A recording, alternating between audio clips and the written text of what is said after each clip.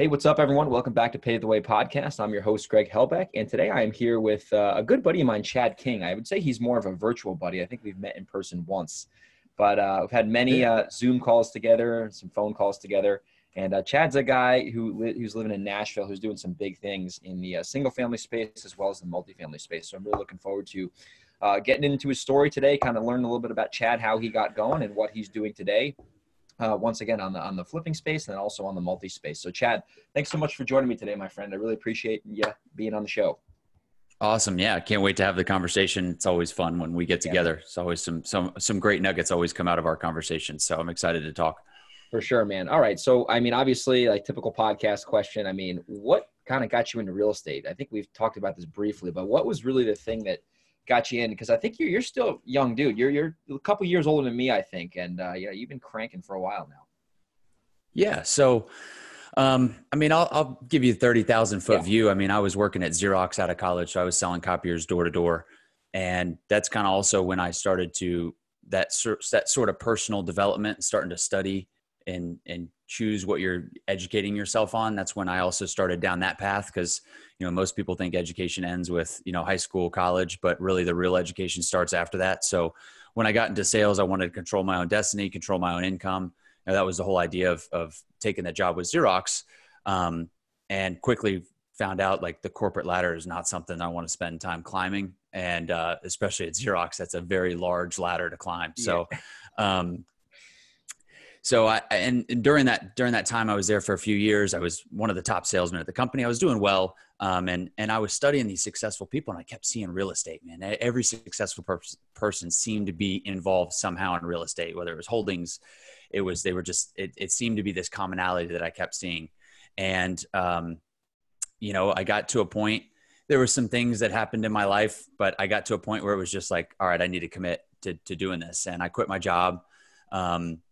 There's a story about me cold calling Grant Cardone, and he actually took my meeting, and I met with him for about 15 minutes. And at the end of the meeting, he told me, I asked him, I said, if you were my age, and you're in my position, what would you do? I was 24 at the time. And he said, if I was your age, I would get into real estate and I'd be a billionaire by now. And, when he said that to me, as somebody that I had looked up to, and I'm big on be careful who you get your advice from, but dude. As somebody who I really, his advice carried a lot of weight. I was like, all right, that's all I needed to know. And 2 weeks later, I put in my 2-week notice at Xerox and just got in.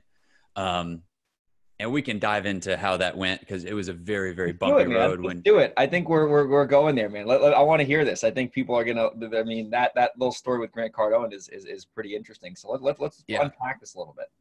Yeah. So, I mean, the kind of the moral of the whole underlying theme is kind of commit first and then figure it out. Right. And I was fortunate enough in my life to be in a position where I could do that. I just proposed to my now wife, and we were living in a place that she had paid off. So we were very fortunate to not have this big mortgage payment or a big rent payment. So it was like, now's the time to do it if I'm going to do it. So I quit, got into it. And this was January 2017. So not too long ago. And, I'm only 3 years in, but you'll see kind of a theme in my story is leveraging coaches and mentors to gain more experience and to do more. And, anyway, that's me telling you, like, you can get a lot accomplished in 3 years if you leverage other people and mentors and partnerships versus just trying to figure out all on your own. It can take you 15 years to accumulate the same amount of experience as if you get a coach. And that segues into one of my biggest mistakes when I first got started. Number one, I didn't ask Grant the follow-up question, which was, hey, what would you do first?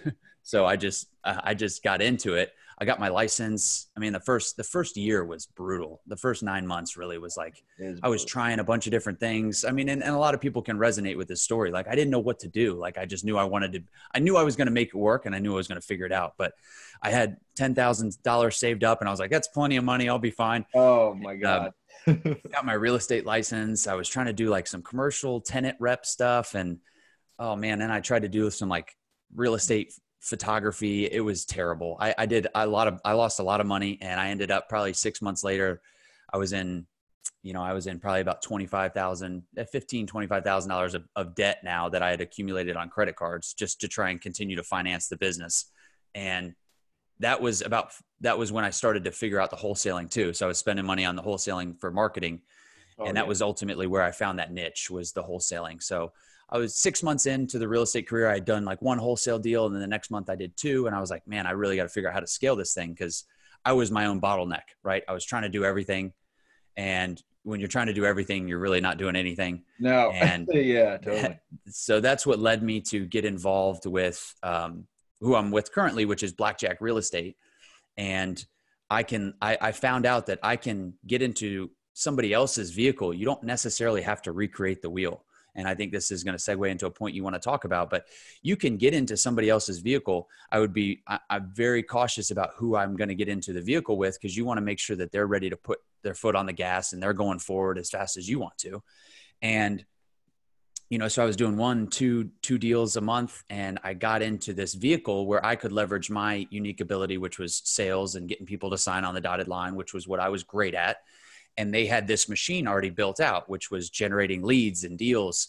So, I came in and started acquiring properties for them at a high level. And when I met with that, when I got involved with Blackjack, they were in 2 markets successfully. And you fast forward 2 years, and now we're in 5 markets. I'm running the wholesales department. We're in 5 markets. I've hired and trained all the reps in all these markets. They're buying houses for us at a very high level. We'll do just shy of 200 deals this year, and shooting to do a lot more next year. And that's just in a short window of, just a couple of years with them.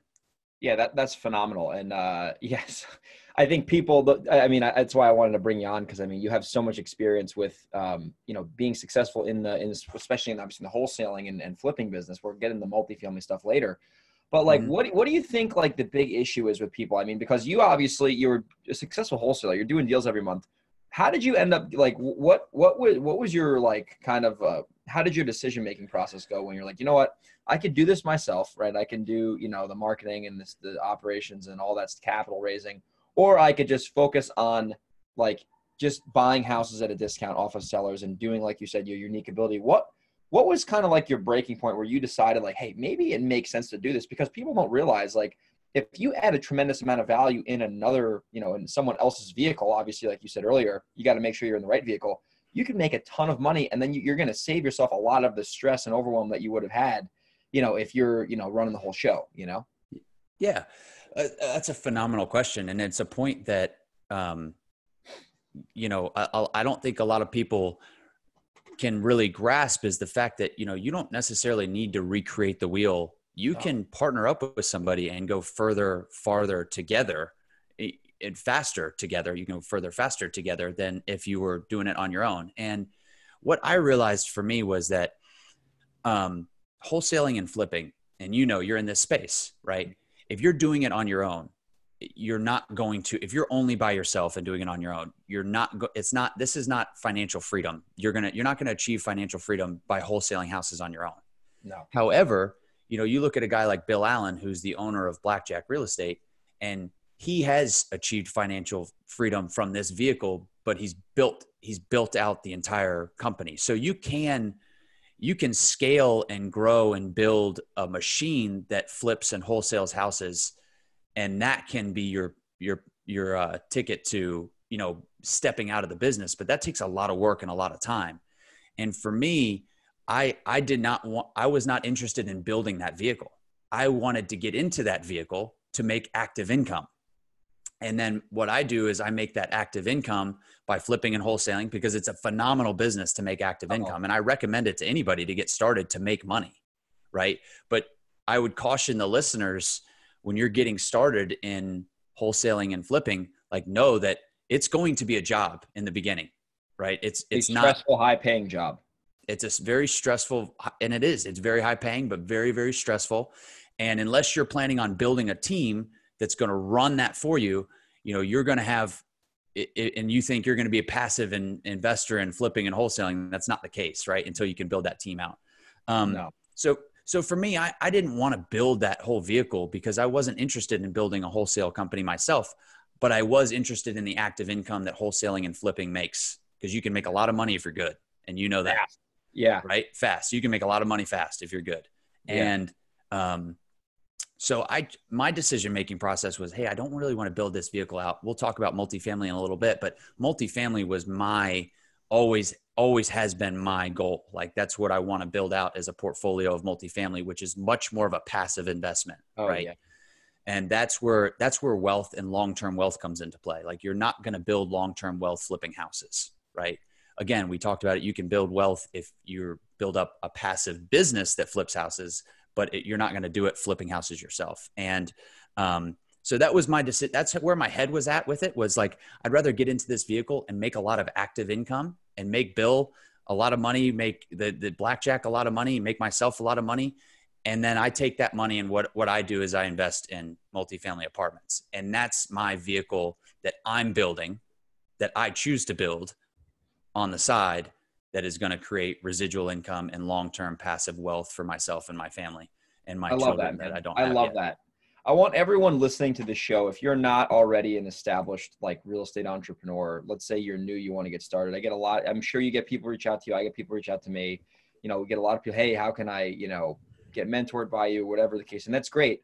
But a lot of people should realize like, hey, maybe you should be an entrepreneur. Maybe you can start your own wholesaling business if that's what you want to do, if you want to scale it and get it automated. But hey, maybe you say, hey, Chad, Greg, whoever, how do I add value to you? How do I help you with your multifamily, Chad, Greg? How do I help you with your marketing? Like, you could really find yourself in and put yourself in someone else's business, especially if you're new, if you're a brand newbie and you're looking for ways to add value to get successful people to be receptive to you. If you can find a way to solve one of their problems, they will beat a path to your door, and they will be more than happy to help you and teach you things because you're leading with value first. And that's a common theme that I always bring up on this podcast is You need to lead with value, right? You need to do that because when you lead with value, other people will want to reciprocate the value. So Chad, real quick, before we transition into some multifamily stuff, like, obviously you're the director of sales for Blackjack. I actually used to train you guys on the sales stuff for a while. And I mean, you're an absolute rock star when it comes to sales. So what do you kind of do on a daily basis? Because I know you're not meeting with sellers anymore. You're not physically going out to properties. So what does your overall kind of role look like within Blackjack? Because you've really excelled tremendously in that role. And now you guys are in 5 markets, which is incredible. Yeah. So, I'm looking at I got my journal right here, which is, I journal every single one of my days. I know you're big on journaling too. Yeah, so, I can tell you exactly what I'm doing. That's probably one of my biggest things is journaling every day. So, if I flip through my calendar, my meetings start at 8 a.m. and I'm meeting with my reps. So, on Monday morning, I'll have a sales meeting. Tuesday morning, we have a sales meeting. And then at 9 a.m., I get on with my dispositions guy and we have a same page meeting, make sure that he's disposing of the properties. And we have a game plan for every single property we have under contract. Right now we have 28 properties closing in December. So, we got 28 closings going down in December. Like closings on the wholesale or closings on like to acquire and flip? How does that wholesale closings, like properties that are assigned going to close, 28. Goodness. So December's always been a pretty big month. So, I have my meetings at 8 a.m. with my sales reps. Those are, we're going over call recordings. I'm breaking down their call recordings, listening to theirs, making sure they're skilled up and they're out in the field, with a real process that we can track and everything like that. And then, 9 to 10, I'm on with my dispositions guy. And then, in the afternoon from, around lunchtime for the rest of the afternoon is usually some variation of, I'm either listening to call recordings, working on our training platform that we do to put reps through so that any new rep that comes on is consistently, they have updated training materials that they're going through. And then I'm still involved in a lot of deals too. So whenever deals basically get escalated, if there's issues that get escalated, that's really where I come into play as kind of the firefighter and sort of help meander with, a buyer and a seller. If we have issues on any of those deals, it's usually my afternoon, but I like to get my meetings done in the morning. So I get all my sales reps, meet with everybody on my team. Right now I have, I have 5 sales reps, a phone sales rep that's separate, that's not in a market. All she does is contract properties virtually over the phone. And then I have a dispositions guy. And then the lead intake reports up through me as well. So there's a few people that I got to get reports from, and I like to get those out in the mornings. And then a lot of stuff from those reports give me action items for my afternoon. But I'd say my mornings are pretty rigid because that's where you want to really get control of your day is make sure that my morning schedule from when I wake up at 6:30 to really noon is where I have that very rigid schedule. And then in the afternoon, I'll just take a couple of action items. I call them critical tasks. If you guys follow Andy Frisella, he talks about critical tasks. So that afternoon is where I really get my critical tasks done. And those are the things that I know are going to move the needle, right? That's not a to-do list. It's not responding to emails or anything like that. Critical tasks are things that you can do that you know are going to move the needle. And I have about 4 or 5 of those that I get done every day. Man, you sound just like me. It's scary. Yeah. It's like I'm cloned in Nashville right now. Success leaves clues, man. Listen, man, that's awesome. What is an example of one of your critical tasks? I'm so big on this stuff, man. I could literally talk about this stuff for hours. Like what, just an example? Cause I love it. Yeah. So, I mean, on my critical task today, I have to break down one of my rep in Pensacola. I have a call queued up that was like a great call that she didn't get. It's about 45-minute call. So I know that if I break down that call on a Zoom, that's going to move the needle for her. Wow. I have, Joshua, who's my new rep in Huntsville, Alabama. I have a Zoom call with him for 1 hour to go through his bridge training. And I know that's going to move the needle for him in our business. And then, one of the personal ones is we have a cost segregation study that we're doing on the 14-unit apartment complex we just bought in Clarksville. And I need to get the appraisal over to the cost seg guy and set him up with the property manager. And I know that if I do that, it's going to move the needle. I love it. Oh, those are just 3 of them. And then the other one I had was ride the bike in the morning. So I do a Peloton in the morning and then read 20 pages is another one of mine. Love those are the 5 for the day.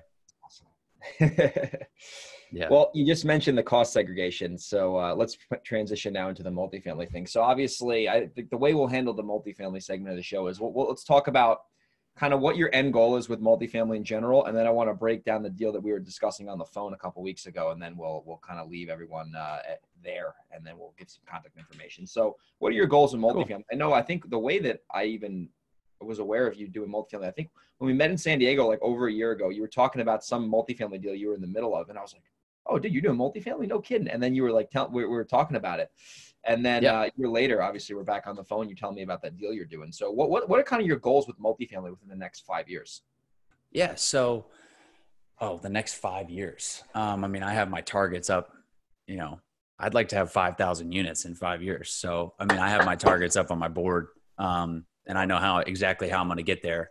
So next year, I mean, I want to acquire a property per quarter is kind of my goal. Right now, my wife and I are invested passively in 252 units in Jacksonville, Florida. So we're part owners in 252 units. Yeah, we're just on the LP. Okay. And then we're on the GP. So we just closed on 14 units in Clarksville, Tennessee, which is it was a phenomenal deal the way we structured it. But moving forward, I mean, a lot of your listeners, they know the power of multifamily, right? It is truly a wealth creation vehicle from the tax implications that you can get rid of, the hedge against inflation, the cash flow that you have from these properties, right? The stabilization of this asset class is unparalleled. So when you talk about long-term wealth strategy, I don't know that there's a better vehicle than multifamily apartments. And, there's other facets to commercial, which can be lucrative, such as retail, industrial and office, but those in my eyes can be easily disrupted. I mean, you look at office and people are moving more to remote jobs. You look at retail and Amazon has been putting Macy's, JCPenney, all those big things out of business. So, there's some volatility to some of those other facets of commercial versus everybody's always going to need a place to live. Everyone. So like when I look at the stability of the asset class, I'm like, dude, no matter what, people are going to need a place to live. And we are moving into, we are in a renter generation, right? The baby boomers, 10,000 baby boomers are turning 65 every day and they're moving into less of a home ownership rate. The millennials, such as you and I, are coming out of college and they're not purchasing homes and they're buying homes later in life, if at all. So we're in a heavy renter generation. So now you talk about like what is going to be around and what's going to be appreciating consistently. And it's, for me, I see it's multifamily apartments. So absolutely. I couldn't agree not to be in them.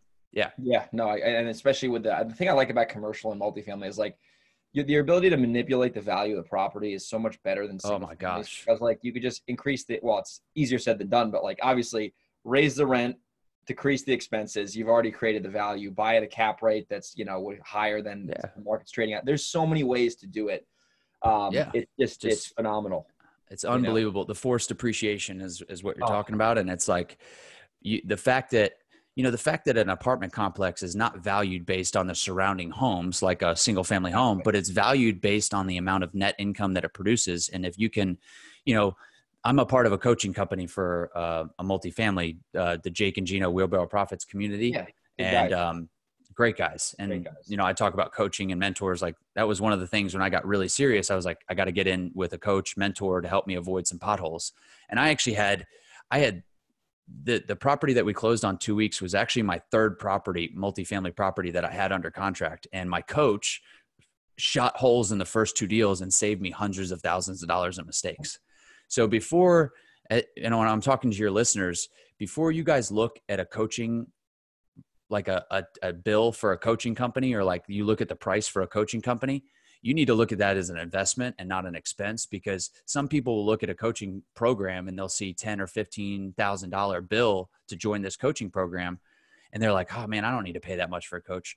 But I will tell you that the learning curve, number one, so the amount of time that will shorten by joining that program and the experience you can gain. And number two, the potholes that you can avoid by leveraging other people's mistakes is like, it's almost priceless, because I avoided like hundreds of thousands of dollars in potential mistakes because my coach had done so many deals that he knew things that I wasn't seeing. Right. Yeah.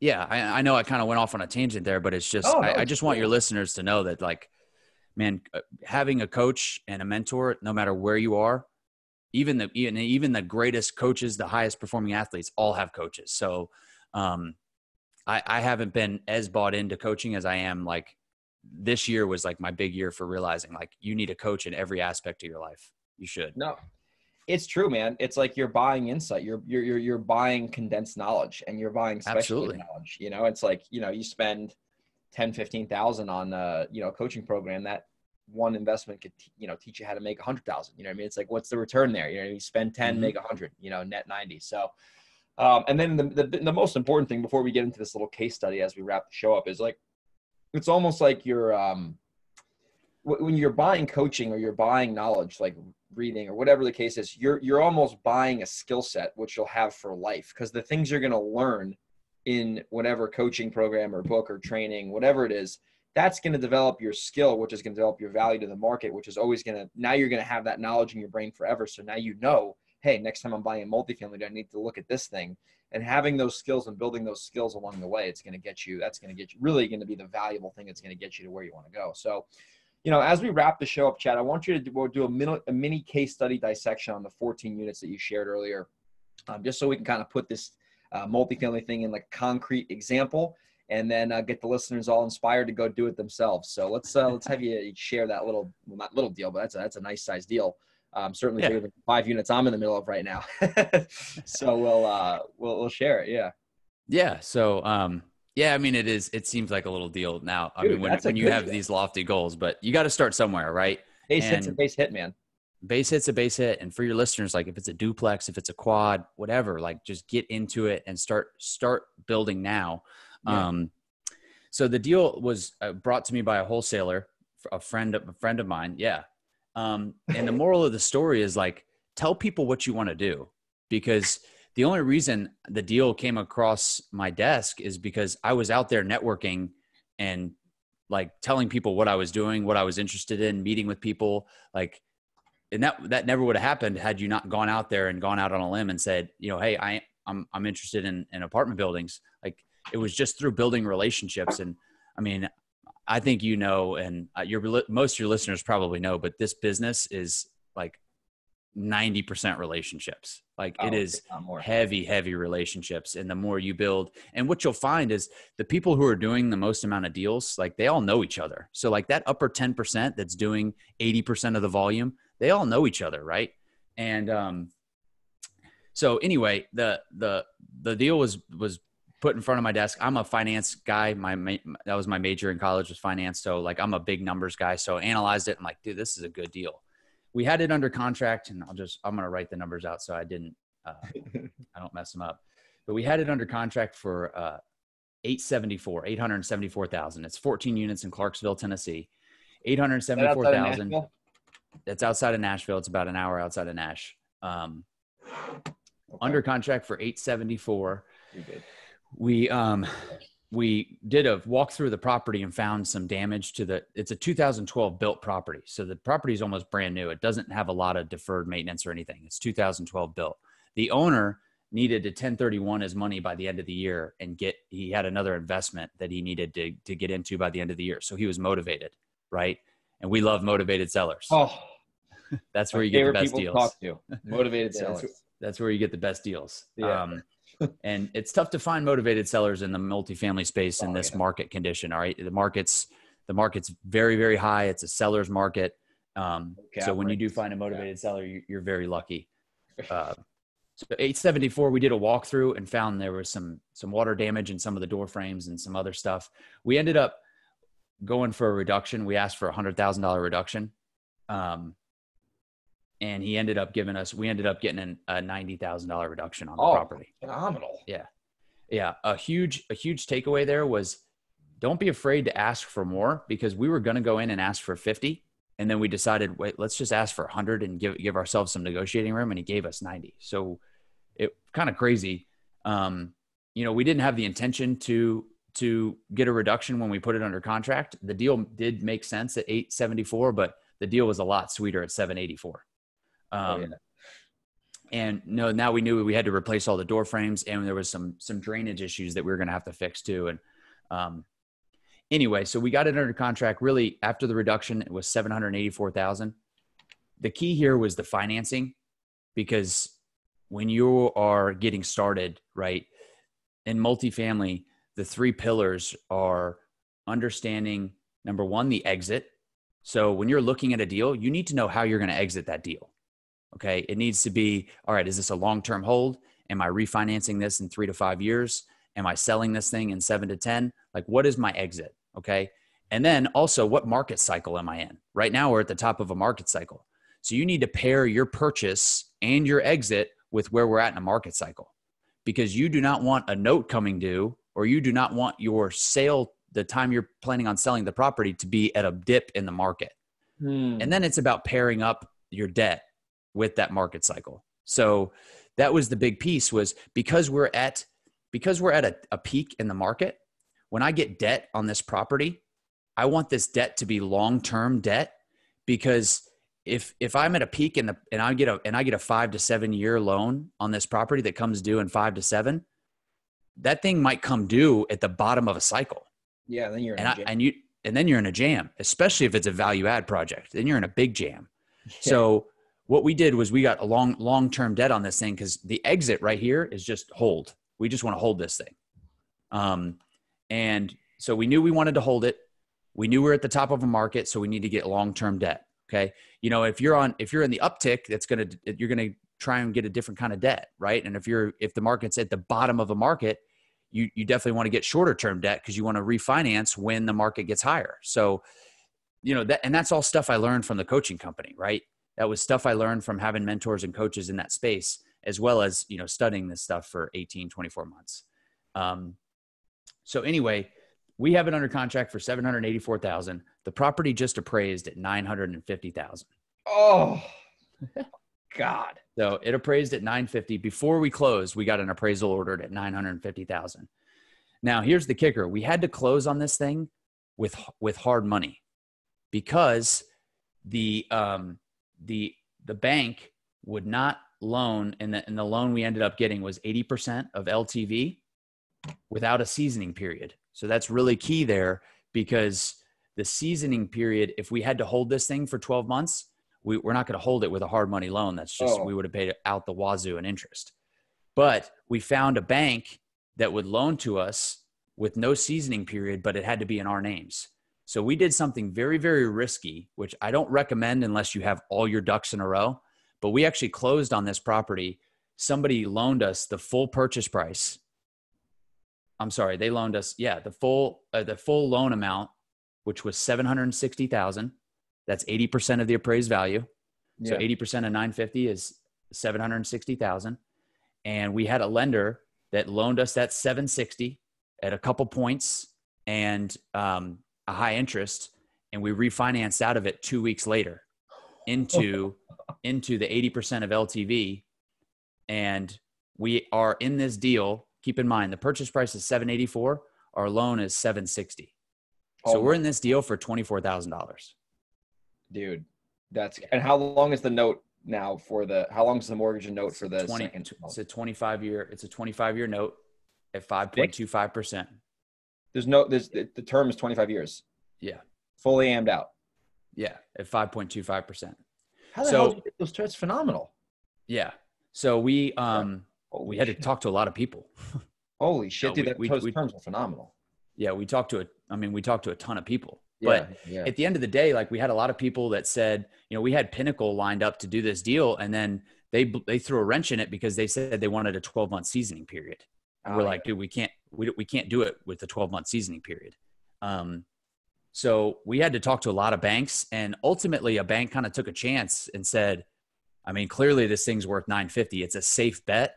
The only reason some banks didn't want to do it is because we don't have a lot of skin in the game, which I love. But banks don't love that. Yeah. Right. Sounds like me doing rehabs.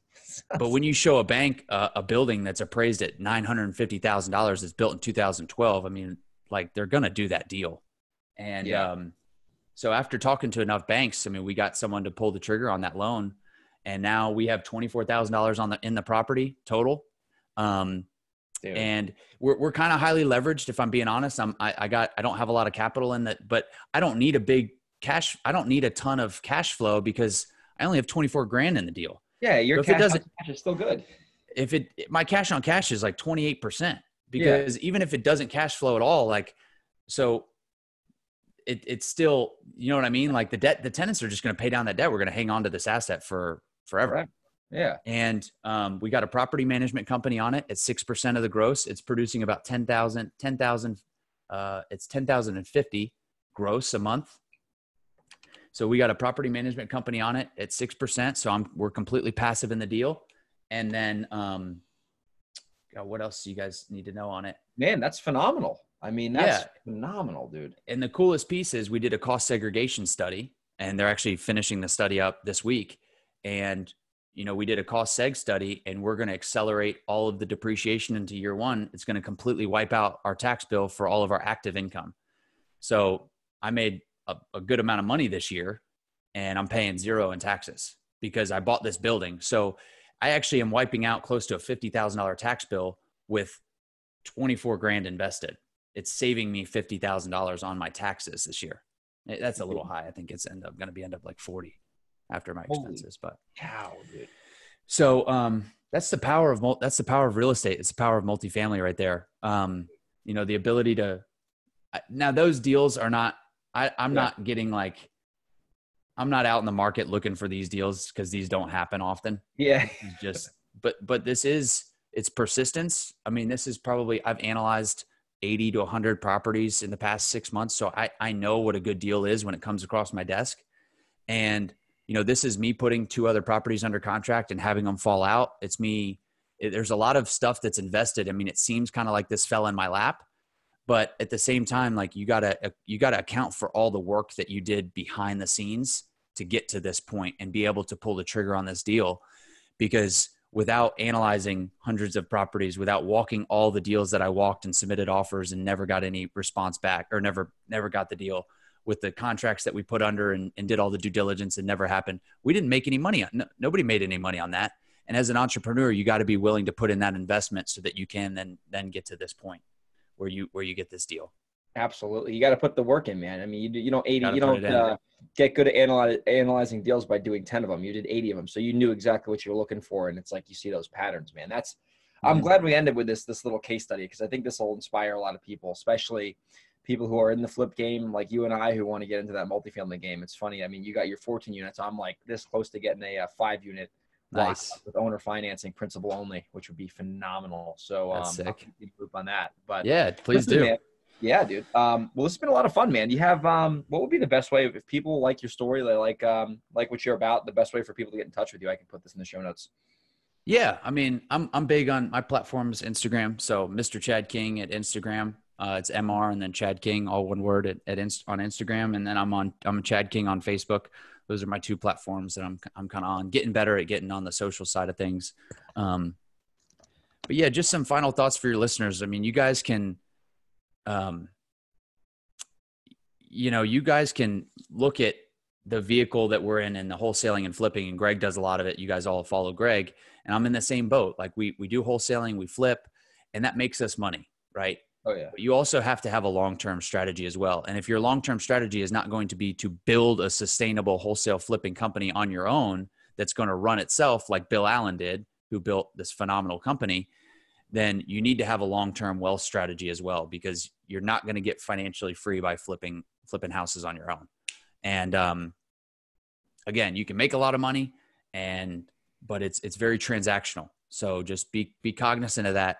Unless you're building that completely passive vehicle, it's going to be a transactional business. But then use those profits. Number one, reinvest in yourself first.